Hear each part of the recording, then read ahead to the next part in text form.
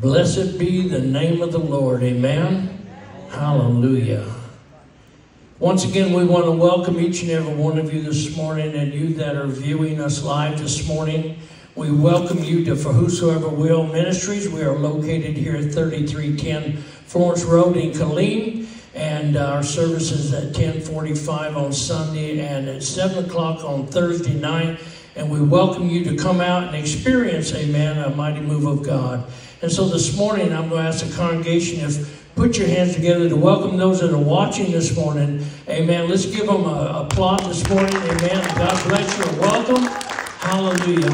As we're getting ready to go into the Word of God, I pray that whatever has offended you this week, amen, that it will not follow you into next week. Whatever you've held in the past, amen, it has to let you go. You cannot keep living in the past, amen. It's like a ball and chain around you. All it does is it slows you down. And so as we go in the Word of God this morning, I'm going to the book of 1 Peter chapter 5, amen. 1 Peter chapter 5, and I'm going to start with verse 6. If you would stand this morning for the, amen, the honoring of the Word of God as we're going to be reading it this morning. 1 Peter chapter 5 verse 6 says, "Humble yourselves therefore under the mighty hand of God, that he may exalt you in due time. Casting all your care upon him, because he careth for you." Verse 8 says, "Be sober," or be cautious. "Be vigilant, because your adversary the devil, as a roaring lion, walketh about, seeking whom he may devour. Whom resist," let me say it again, "whom resist steadfast in the faith, having knowledge or knowing that the same afflictions are accomplished in your brethren that are in the world."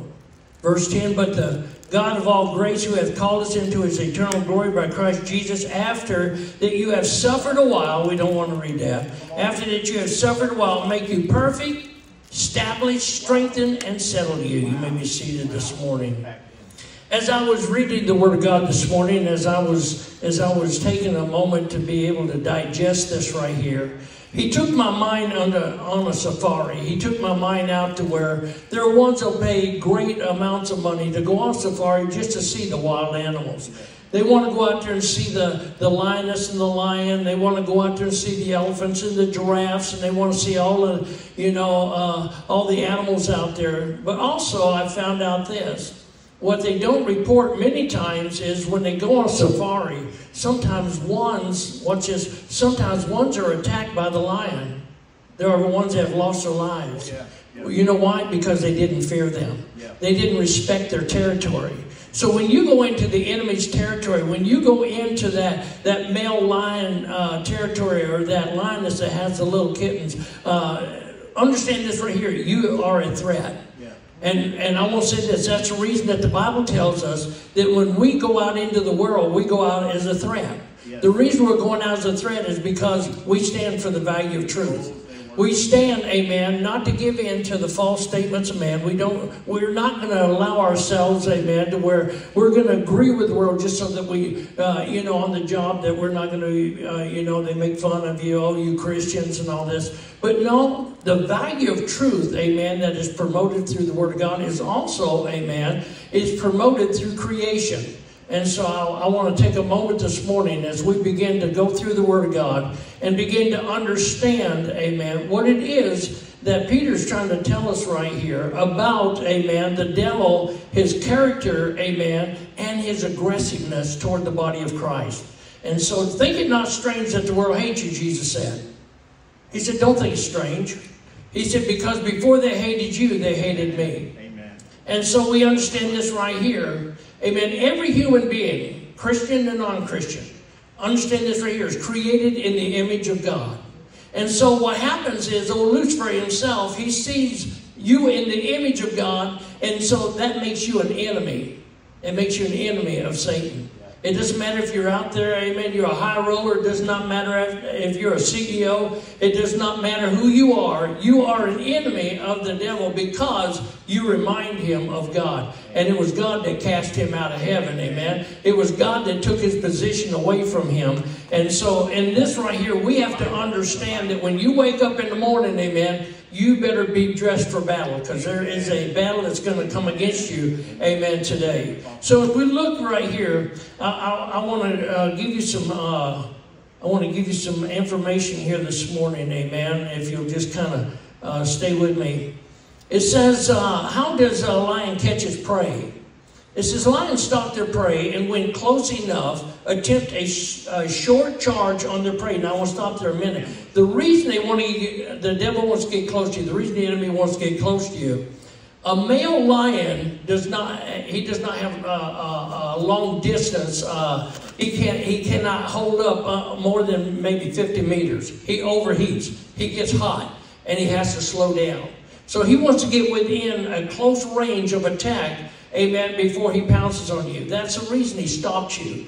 That's the reason he wants to know your weakness. He wants to know, amen, what is it that makes you angry? What is it that you don't forgive? What is it that you're holding against somebody? And so he begins to see this. He wants to hear you talk about the pastor. He wants to hear you talk about the church. He wants to hear you talk about your boss. He wants to hear all this right here, because what he's doing is he's going to attack your weakness.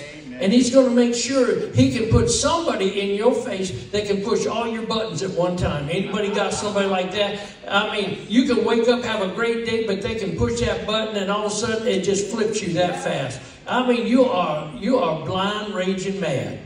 And that's what the enemy says. I want to take you out.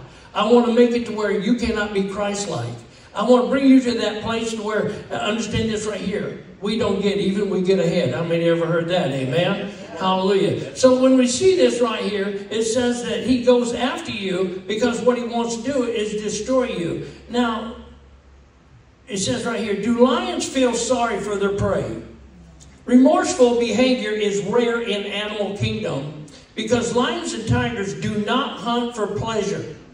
They do so out of hunger and instinct.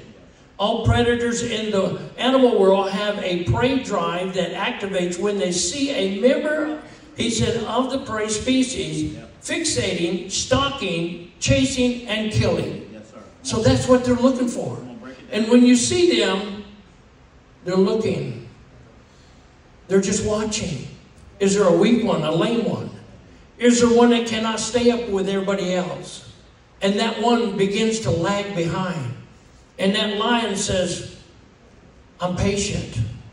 And all I'm going to do is get my distance. I got to get my distance because I'm going for the kill. The rest of the herd's moving on. But there's one that's straggling. That's the reason that the Bible tells us, amen, that we are to pray one for another. Amen. You that are strong, the Bible says, bear up the burdens of those that are weak. If you have a weak brother or weak sister, then it's up to you to minister to them. It's up to you to help them, amen, to keep them up so that the enemy cannot destroy them, so the enemy cannot take them out. When ones are talking about them, amen, you're walking with them. You're walking with the one that's weak. You're helping them. You're setting up that spiritual, amen, fortress around them, and you're saying no weapon formed against them is going to prosper. Satan, you cannot touch them, for the Word of God says you start speaking the Word around them, amen. And how many know this right here? In religion, there's been way too many that have been destroyed in religion. Amen. There's way too many, amen, that have been pushed aside, pushed out. Maybe you didn't look right, walk right, dress right. Maybe you didn't do this or something. And you know what? The church said, hey, forget you. Maybe you don't need to be here. You need to belong to somebody else. No. And you get discouraged and you don't want to go. Maybe you're one that watches TV. You say, all them preachers want is money. That's all I hear is money. That's all I hear is money. So it turns you against God. Yeah. I had one come up and ask me one time and said, is it true preachers just want money? I said, is it true you want money? They said, well, yeah. I said, why do you want money? They said, well, to pay my bills. Not only that, I'd like to have a new car. I'd like to have a new house. I said, well, understand this right here. God's willing to give you new money. But I said, have you ever thought about going back to college? Have you ever thought about getting a better job? Have you ever thought about doing something you've never done before so you can receive something you never had? And they looked at me and they said, no, I just want God to give it to me. I said, understand this right here. He did. He gave you time and talents. Yes, sir. Use your time and talents wisely. Amen. So as we look at the Word of God, we find out that what God is telling us through, amen, through Peter right here is that we have to all the time beware. Beware of who it is that's giving you wisdom.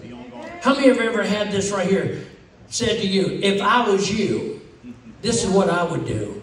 If I was you, I said, well, you're not me. Understand this right here. And if it works so well, how come you're not doing it? Amen. You ever thought about that?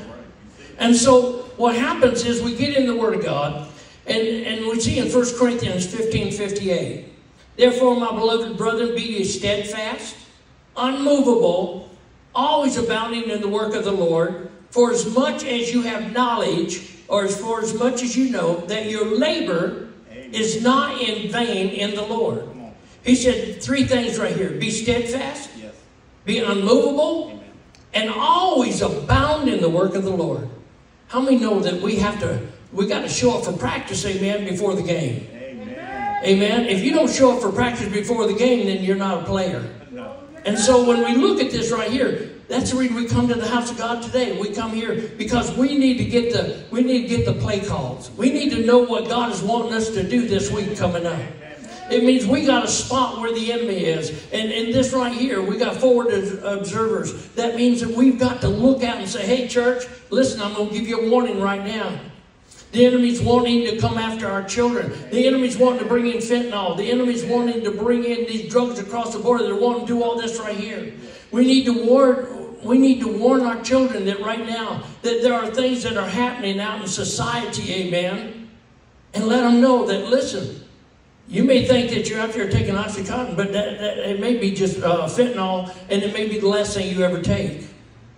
The reason I'm saying that right now in junior high, they're targeting junior high kids. They're targeting elementary. They want to make it look good. How about fentanyl now that looks like Skittles? Yeah. Oh, it's just candy.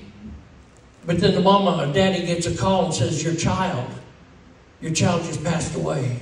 Yeah. How could that be? How could that be? Because there's somebody that wants to give them that drug. They want to be able to start getting them on it where they can make a little money on it.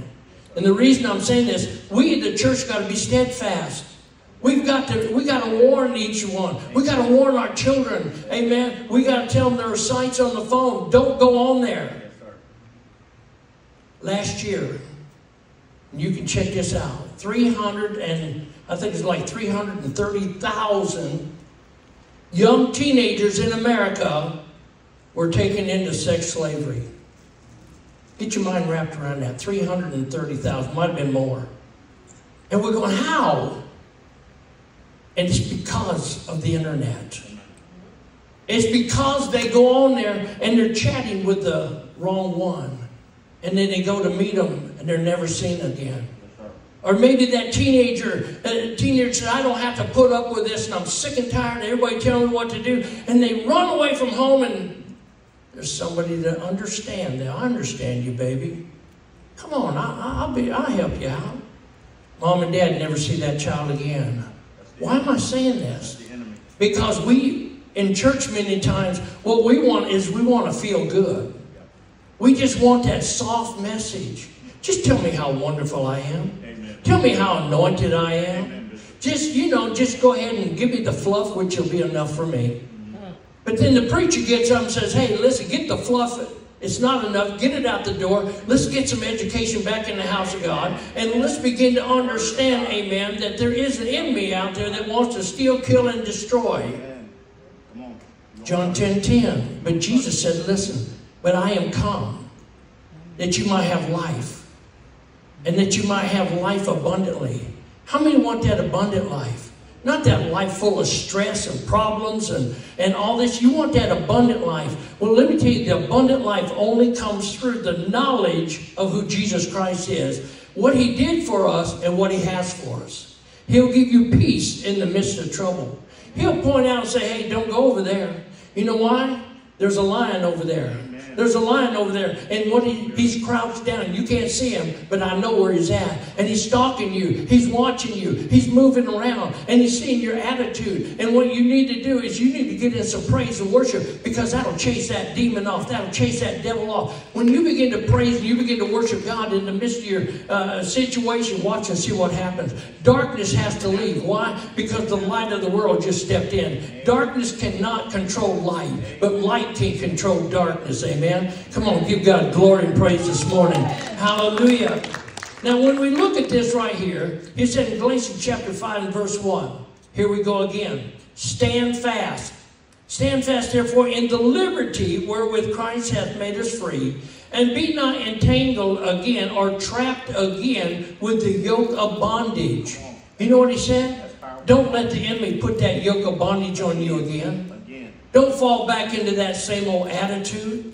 Don't get that Charlie Brown attitude. Why is everybody picking on me, and all this? No, understand this right here. It means that when you're standing fast, I know in whom I have believed, and I am persuaded that he is able to keep me until that day. And so when we begin to stand up, we begin to make that kind of statement. What we're saying is, yeah, there's going to be times I cry. There's going to be times I get angry. There's going to be times that, I'm going through sickness. I'm going through the loss of a loved one. But in all this right here, my eyes are focused on Christ, his word, and what he did for me at Calvary. And through all this right here, amen, I'm praying my way through it. I'm praying my way through it, amen. Someone asked me one day, how are you doing? I said, I'm praying my way through it. Amen. Well, how are you doing? Each and every day. How do you think I'm doing? Come on. I said, I'm praying my way through it. I'm not camping in it. Amen. I am not depressed. I've had depression come on me. Amen. Anybody lost a loved one and you had to go through some depression, you had to go through, amen, some of those thoughts that come in your mind, amen, as to why this person died, or, could something been done that prevented it? You go through all of this right here. But then I got into the Word, amen. And when I got into the Word, and I'm going to show you what happened, amen. I got into the Word and I began to take and meditate on the Word. And I went to Psalms, amen. Now watch this right here. Psalms chapter 34. Behold, bless ye the Lord, all ye servants of the Lord, which by night stand in the house of the Lord. Lift up your hands in the sanctuary and bless the Lord. The Lord that made heaven and earth, bless you out of Zion. And when I read that, I said, at nighttime, that represents darkness. That represents the hardest time of your life, the darkest time of your life. When all of a sudden, guess what? All that everybody has to say and all the prayers and everything that they're doing, amen, it's kind of distant out here, because you are right now in a place that you just can't hear. It seems like noise and static, but you want to hear the voice of God. You want to know everything's going to be all right. I turn on the radio when I'm driving, amen. I turn on 65, amen, the message. And I crank it up. If you ever pass me, you're going to hear my truck, amen. I love praise and worship, and I'll just be, why do I do that? Because I don't want to hear static. I don't want to hear noise. I don't want to hear all this out there in the world. I want to hear some praise and worship that is going to encourage me, amen, to stand fast. Come on, amen. Hallelujah. So in this right here, we get to the point where we ask ourselves, am I where I should be for the years I've been saved? Wow. When I was working, amen, in fact, if it is back when I was in the military, I used to ask myself this question. Am I satisfied where I'm at? Or do I want to get promoted? All right. Do I really want to just stay at this level? Or do I want to go higher? If I want to go higher, there are things I need to do. There's a deeper desire for education. It means with this right here that, listen, I've got to go places I normally didn't want to go. When I was doing SOG, Special Operations Group, and we were going different countries, amen, and I would leave my wife and my family back home, and we were going out there. And knowing I couldn't tell them where I was going. I couldn't tell anybody. But it was during those times, amen, that we had to be so focused, we could not allow anything to distract us. I couldn't have my mind on my wife. I couldn't have my mind on my children. I couldn't have my mind on anything but the mission, amen. And so anything less could make me a casualty of war. That's right. And so I came to the place where I said this right here. I want to go higher. You know why? Because the higher I get, the more I can influence on the soldiers to be not the best they can be the best that they ought to be, amen? Because sometimes we're satisfied where we're at. We're satisfied to just come to church. We're satisfied just sitting in the pew. We're satisfied to sing a few songs, turn around, sit down. We're satisfied just going back home, turn on the TV, watch your favorite football game, you know, and cheer, get loud, throw popcorn, you know, and just make sure that you stay in the Spirit, amen, hallelujah. And so, but with this right here, it comes to a time that you got to say, am I satisfied? Yeah. Am I really satisfied? Or can God use me more? All right. Can God do more? You know, I came out here the other day, and we came out here to do the yard and everything, had a wonderful time, and Deacon Preston was here, amen, and we had Brother Byron here and myself, and we just had a great time, amen, and Brother Byron's wife was in here, amen, and I came in, she in here just doing the vacuuming and everything, and you know, it really made me proud. Wow. It really did, because I'm a firm believer, you take care of God's house, He'll take care of your house. Amen. I believe that, amen. Hallelujah. So what happens, amen, is we're saying, am I satisfied, amen, or do I want a label, amen? Just give me a label, amen, right here so that people can look at it, oh, wow, let me just touch you. No. Or somebody that's a worker for the kingdom of God. That's right, worker. Now he goes on and he says right here, when we're in the Word of God, we're looking at the scriptures that encourage us, amen, to be not to be the victim. I've said this, don't ever be the victim. Don't be the victim. When you're out in society, man, don't be the victim. Don't go in places that you know you shouldn't go. Amen? I've seen so many that are victims, but you look at the area they were in, and why are you there? Amen? There was a precious lady, sister here. She's gone on to be with the Lord. I was talking to her. She was at Walmart in Copper's Cove. And she just was coming out to her car, and this individual began to stalk her. And I had told, in the church we were talking about this, and I told her, I said, you know, I said, there is a distance that you have to protect. There has to be, amen, there has to be a field around you that is within your ability to protect. And I said, when somebody gets into that distance right there, they get into that field, they can harm you. So this individual stalking her, she gets to the car, she reaches in her purse, and she told this individual, she said, you are now in my area of protection. She said, if you dare to come any closer, she said, I will take and end your life. He turned right around and he left. Just, I ain't messing with her. And she said, I said, would you shot him? She said, I didn't have no gun. But how many know that attitude right there probably saved her life? Because there was an individual wanting to go around, amen, and rob people, take some money, give me some money, give me your purse, whatever. But she said, I won't be a victim. Amen. Right attitude. I said, what else could you have done? And she said, you told me, take my keys, throw them as far as I can. She said, throw them as far as I can and start screaming loud as I can. Draw attention. Understand this right here. The enemy does not like attention. The enemy does not want somebody that is going to stand up, get loud, amen, and take a chance on being caught. That's right. These are things that we need to bring up in church. Don't be a victim.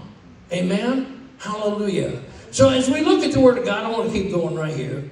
And we see that in the Word of God, Ephesians, he says that, well, let me take you down right here to 2 Peter chapter 3 and verse 17. Ye therefore, beloved, seeing you know these things before, beware, let me say it again, beware lest ye also, being led away with the error of the wicked, fall from your own steadfastness. That's good. He said, beware. Be on guard. Yep. He said, because you know what? If you listen to a lie long enough, you'll believe it to be the truth. Amen. If somebody quotes a lie long enough, then generations will repeat it. Yes, sir. And we see that, you know. And so what we find out here is Peter is saying right here in chapter 3 and verse 17, 2 Peter 3:17, he said, you, therefore, beloved, or child of God, seeing you know these things, or you have knowledge of these things, he said, before. This is before something happens. This is before the enemy can attack. That's good. You already know your surrounding. Amen. He said, you've already been looking around saying, I can't go there. Preaching good. Yeah. You know what I said? Understand this right here. This is for me. Yes, sir. I said, I'm one cigarette away from going back to smoking. Just one. Yes, sir. I said, I'm one drink from going back to being an alcoholic. That's right. I am one word from going back to being the ugliest cussing person you ever saw. Yes, sir. So I have to guard against this. Amen. I have to guard against this. When I'm out and everything, there are, amen. It used to be when I had first quit smoking. Understand this right here. I would not go around anybody that was smoking because I didn't want to smell it. Yeah. It was familiar. Yeah. Stay away from that which is familiar, which was your downfall, amen. And don't get saved 90 days later and I'm going to go to the bar and I'm going to witness. No, sir. No, stay away from it because that was your weakness, amen. Yeah. And so I had to make sure in all this right here. Ones I used to run with in the military, we go out there to the NCO club and everything else. I had to stay away from that because that was the lion that wanted to destroy me and take me down. Good preaching. I was the one On point. that was going home on a Friday night after I got off work. Yes, sir. I had a big old Chrysler in the mountains of Tennessee. That's a place where they turned a snake loose and they built the road right after it. Oak trees, huge, all side of the road. Every one of them scarred up. That's where vehicles had hit them. Lives were taken. Yes, sir. I was going home on that road and I'd been drinking. I was doing about 100 miles an hour. Wow. There's a little hump in the road. Anybody know that little feeling? Woohoo! Yeah. Black ice on the other side. At 100 miles an hour, I'm going down the road, 2-lane highway spinning around. And I think I invented the song, Jesus Take the Wheel. I'm going down through there, and somewhere during this time, it seemed like slow motion, but I'm saying, God, if you'll keep me from dying, I'll never take another drink as long as I live. When the car stopped, I was facing the other direction. Wow. And God, I felt in my spirit, what God was telling me was, which way do you want to go? Which way do you want to go? I slowly got the car turned around. I went on home. That's His mercy. That was the last day that alcohol ever touched my lips. Because God saved my life. Amen. And I knew this right here. If I did it again, and I went out there, amen, and that line's out there waiting for me. That line of alcohol is out there waiting for me, amen. Somebody here knows what I'm talking about, amen. Anybody here been delivered, amen, or you've had incidents that you should have been dead, but God kept you, amen. And through this right here, and I said, if I go back out there again, then the enemy gets within that killing range, I could lose my life. You're done. I said, God, Yes, sir. I'm aware that I need to get rid of this. I need to stop it. That's the reason I minister like I do. Amen. And I say, you know what? Intense. If you're drinking, stop. Amen. If you're smoking, stop. Amen. If you're doing weed, stop. Amen. You know why? Come on, Bishop. Because it's going to destroy you. Yes, sir. Oh, it makes me feel so good. Yeah. But I'll tell you what it does to your body. Yes, sir. That THC, oh, let me get out of this. We got too many going, oh, yeah. Okay. Hallelujah. But he says right here, he says, you know, you got to understand. Job said in chapter 17, verse 9, the righteous also shall hold on his way. And he that hath clean hands shall be stronger and stronger. What can they say about you? I go down to the graveyard. I look at headstones. I see when you were born, and I see when they passed. But in between that is the whole life history. I was going down through the graveyard. The fact of it is, let me go back on that. I was preaching a funeral. And this elderly sister, she was probably about 90, came up to me and she said, after I got through preaching, she said, come here. I said, yeah. We went walking down there and she said, this is where my husband's buried. And I looked there, and I mean, the ground was just covered with whiskey bottles, shoved into the ground. Just, I mean, she said, everyone that he ever drank, I saved. And she said, when he died, she said, I told him, every bottle that you drank, his liver was gone, his heart was gone. I mean, just destroyed him. And she put every one of them out there, just lined them up. And she said, I want everybody to know this right here. That was his lion. That's what killed him. That's what took his life. And she said, he was a good man when he wasn't drunk. He was a good man, a good father when he wasn't drinking. Said, when he went to church, he raised his hand and everything else. And I mean, he had a great time in church, and everybody thought that, hey man, this guy's got it going on. But as soon as he got home, said first thing he did was he went and got his buddy Jack, or Jim, and started drinking and became mean. And she said, I asked the pastor one time, said, Pastor, what do I do? And this is what he said. He said, start praying. She said, oh, I've been praying. He said, no.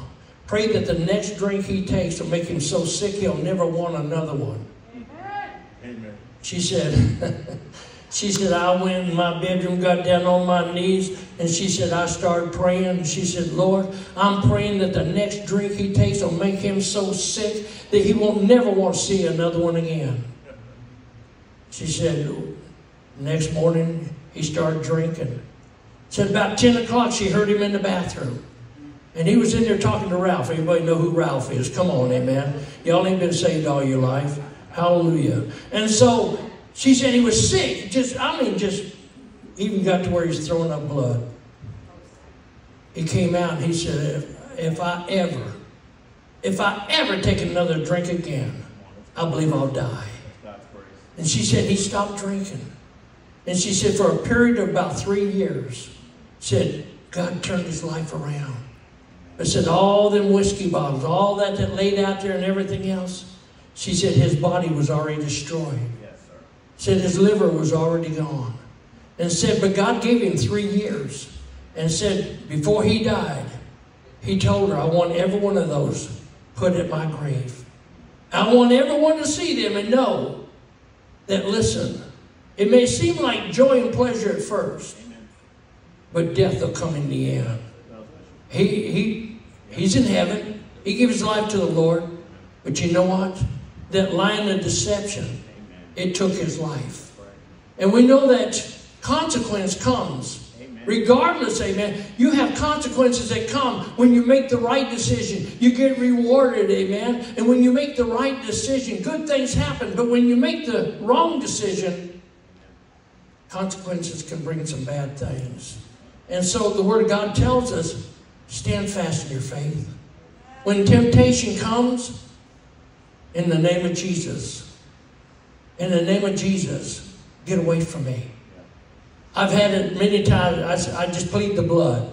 I said, I plead the blood, Jesus. I plead the blood over my mind. I put on the helmet of salvation this morning. Amen. A soldier does not sleep in their LCE unless they're in a combat situation. But when they're not, they take it off, they lay it aside, and then when they get up, they have to put it back on. I said this morning, I put on the helmet of salvation that protects my mind. Amen. I want to be one that can bring somebody out of bitterness into being better. I want to bring somebody out of anger and bring them out of this place of, to where that they hate and bring them into the joy of the Lord. I was speaking with a sister yesterday, and we were just speaking a little bit.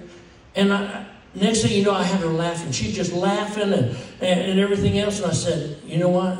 This made my day. Up at the VA, I have them old men up there, they're mad and all Vietnam and all this, no sad. But by the time I get done, they'll be laughing. I said, that made my day. And I said, so what happens is, us as men and women of God, we've got to stay away from the pain and the pity. We've got to stay away from all that right there. Yeah, somebody did you wrong. You think you're the only one? Yes. Yeah, society wasn't fair with you, but you think you're the only one? I said this right here. When you push through and you keep on struggling And when all of a sudden, as someone said, you make it to the top of the mountain, don't start throwing your hands up and claiming victory. You know why? Because you got two valleys, one on each side. And there's going to be some problems. There's going to be some more sickness. There's going to be some more death. There's going to be some more disease. So get yourself ready. Just say, you know what? God, I made it to the top of this mountain. Now help me make it through the valley. Yea, though I walk through the valley of the shadow of death, I will fear no evil. For thou art with me. It is your rod and your staff that comforts me, that takes and protects me.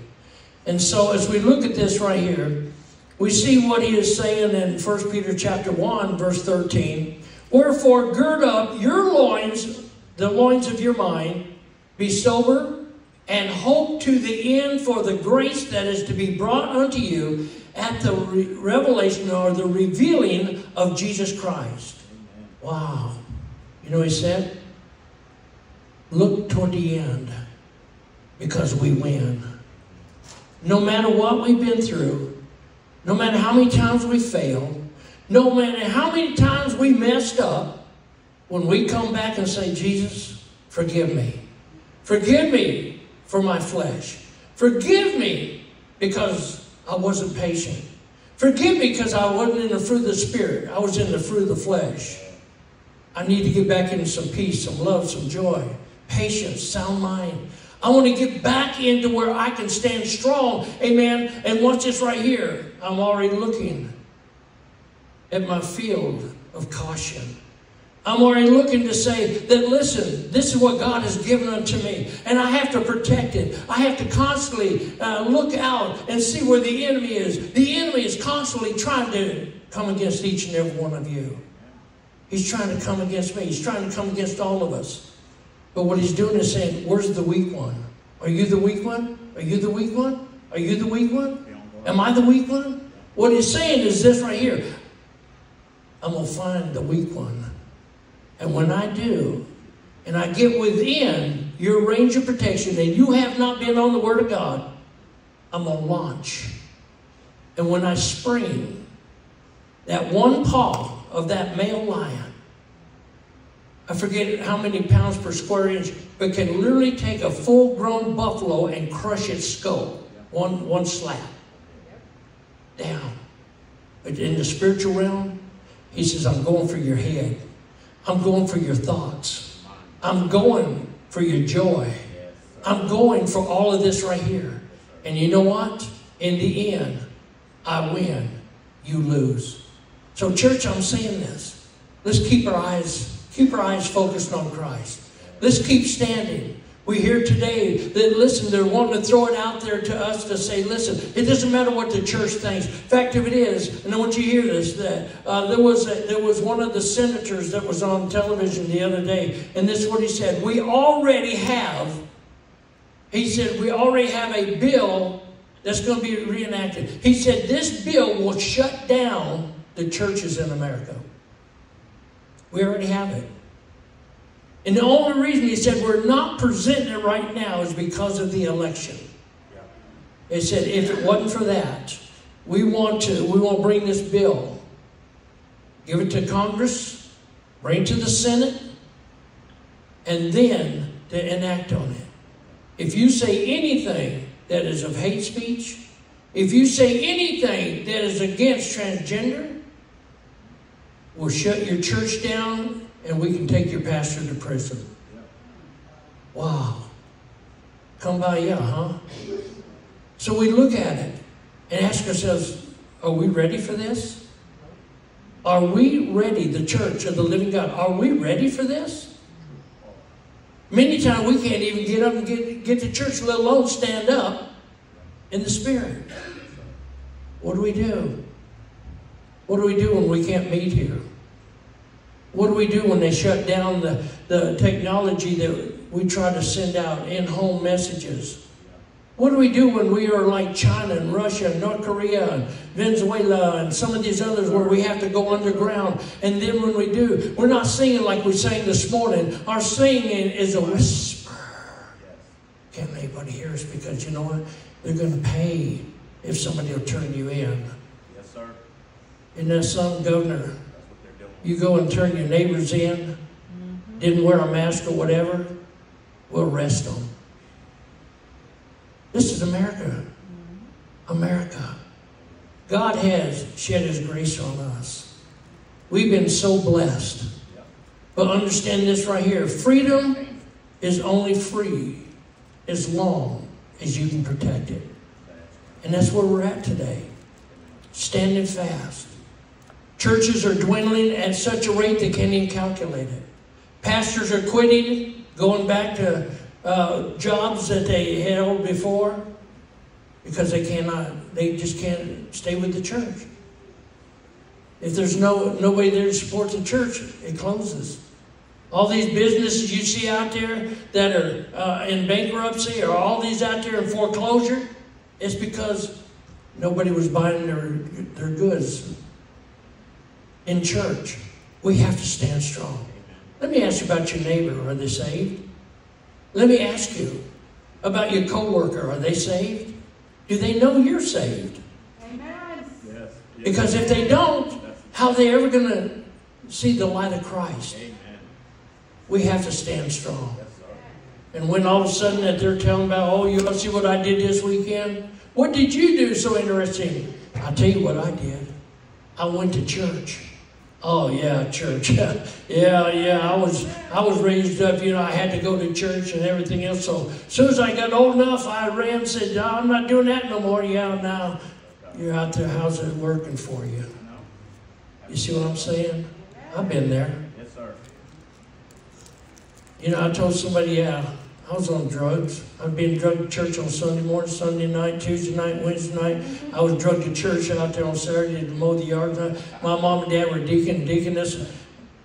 I was ready to bring a sleep bag and just sleep in church. We spent more time in church than we did anyplace else. Why am I saying that? Amen. As soon as I got old enough, I was like, I was too young, I'm gone. Yeah. But how'd that work out? I know. I'll tell you, it didn't work out good. I was like the prodigal son. I got to the hog lot. Anybody here? Amen. I got down to where I was so far down, amen, as bedrock. Only place to go is up. If I can go back to my Father's house. Yes. Come on, somebody. We made it back to our Father's house. We made it back this morning, amen. Hallelujah. Let's give Him glory and honor this morning. Hallelujah. If you'll stand with me this morning, bow your head. After we pray, and you'll be dismissed, amen, but the altar's going to be open. If you need prayer, amen, we'll pray over you, anoint you, amen. If you want a fellowship, please, out in the foyer, we're asking that you fellowship, amen. Respect those that are at the altar. Is that okay? Amen. Father, in the name of Jesus, we thank you that as we are right now standing, that, Lord God, that we're scanning right now, spiritually scanning. And that area that you've given unto us, that area of responsibility, it is our responsibility, Lord God, that we are responsible to look out there. Where is that lion, that roaring lion, the devil, as he goes about and he's seeking who he can destroy, as in John 10:10. That, Lord God, that we warn our brothers and sisters, that we're constantly saying that, Lord God, we're not letting him break that perimeter. We're not letting him come through, Lord God. That what we're going to do is speak the word. We're going to keep some praise and worship going. That, Lord God, the weapons of our warfare are not carnal, but mighty through you to the pulling down of strongholds. That, Lord God, no weapon formed against us shall prosper. We thank you that we're going to continually just be putting out there the word, because we know the enemy cannot stand the word. The enemy cannot stand the truth. And, Lord God, when we stand upon the values of truth, we know that, Lord God, as a coward, he will run. And I thank you that you showed us that, Jesus, when you were in the wilderness, that he tried to tempt you and you were hungry, and he said,